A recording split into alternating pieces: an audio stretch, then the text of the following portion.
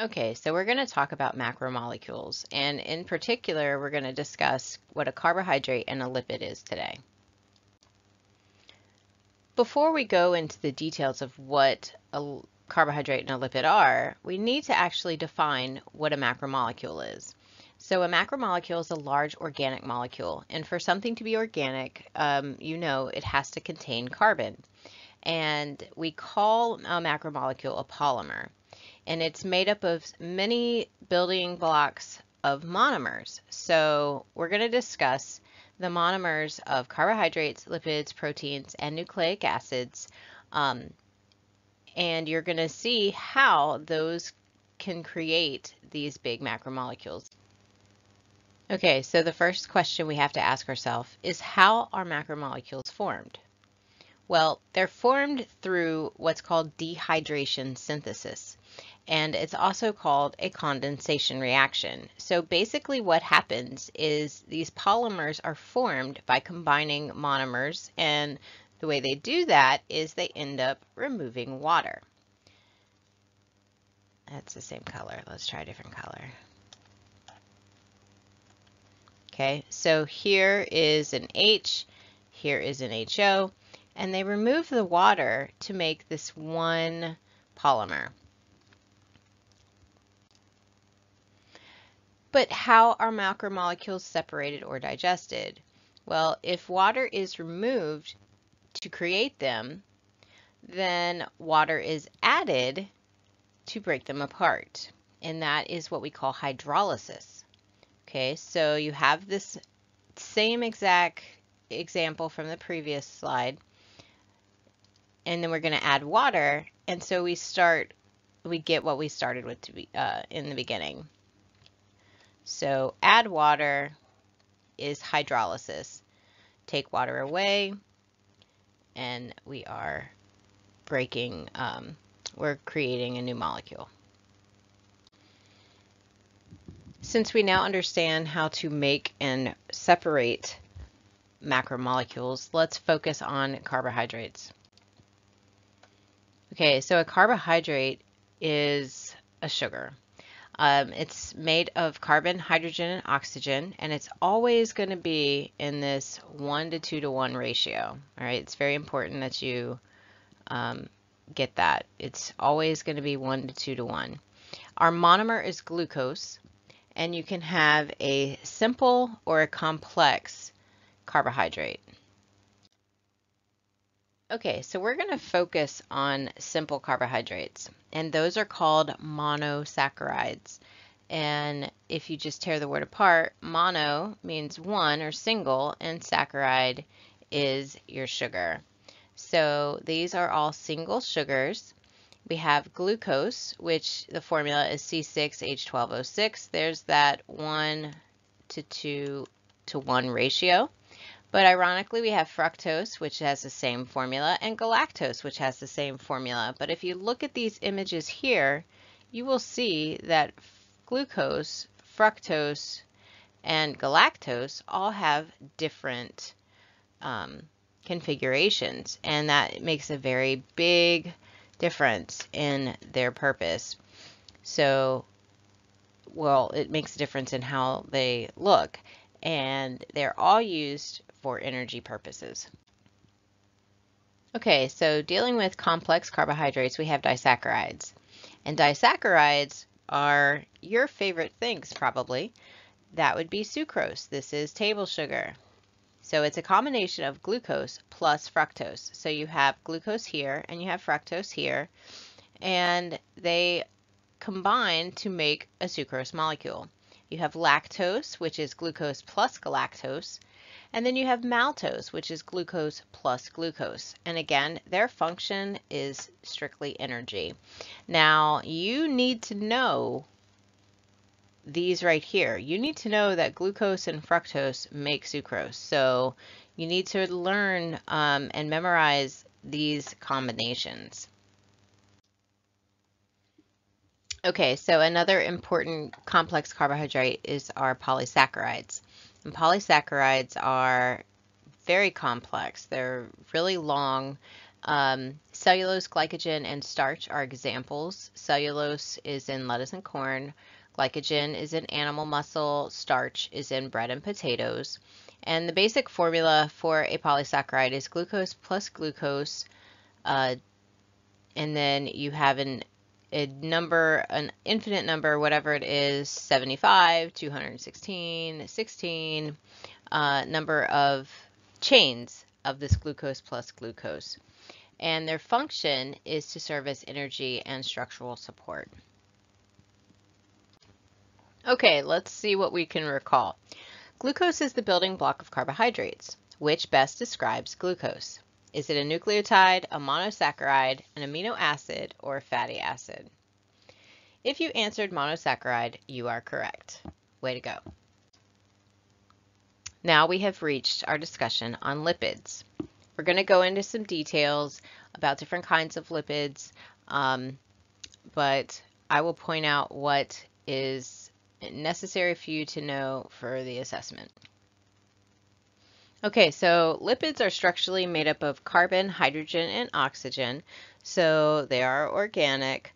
They are nonpolar molecules, which are not soluble in water, so they are hydrophobic. Hydro means water, phobic is fearing.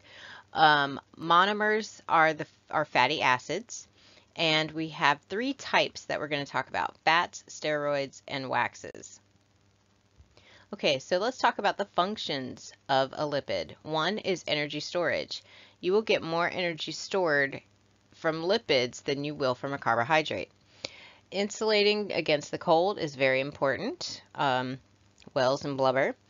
Absorbing physical shock, believe it or not, that is necessary purpose of lipid. Protection against water loss, chemical messengers, they are hormones, and they are the basic component of the membrane, the phospholipids. So there are two kinds of fatty acids that you need to know about: saturated and unsaturated. Saturated fatty acids are all single bonds. You're going to find they are usually solids. Butter and cheeses, they come from animals. So saturated is, if you'll look at the drawing, you'll see every single carbon has a single bond.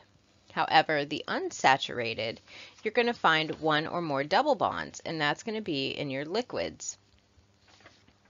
Okay, so on your notes, what you need to do is you need to identify which image is which. Are you looking at a saturated or an unsaturated? So the carbons, again, if you see all single bonds, carbons are going to be saturated.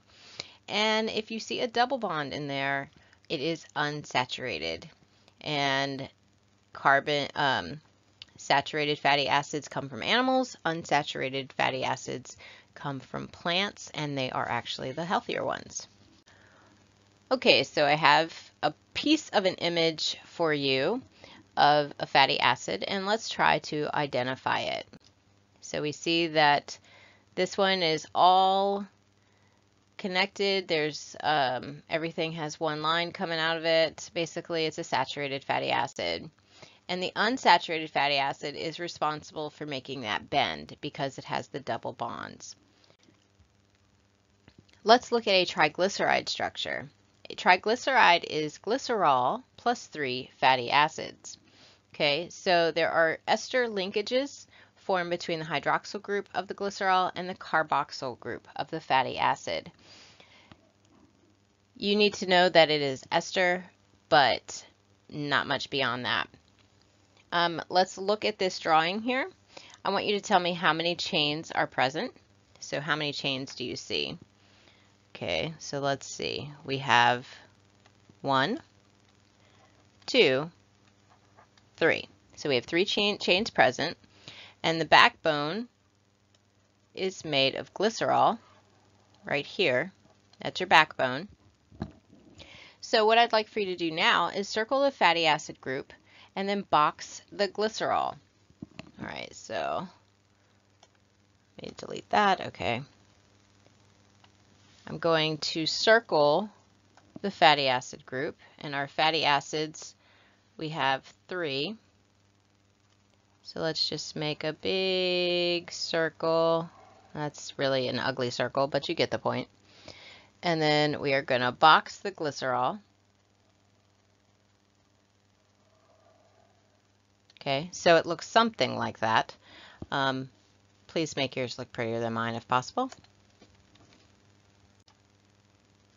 Okay, now we're going to discuss phospholipids. The structure of a phospholipid is that it is glycerol plus 2 fatty acids, and then we add a phosphate group on top of that. Their function is structural. They are the main component of membranes, and they're arranged in bilayers. All right, so we have some questions here on your paper that you need to answer. What are the fatty acid tails? Are they hydrophobic or hydrophilic? So the tails are down here. The tails are hydrophobic. And you can't read that because my pen is too big. Okay, so you need to write that the fatty acid tails are hydrophobic. And then the PO4 head is hydrophilic.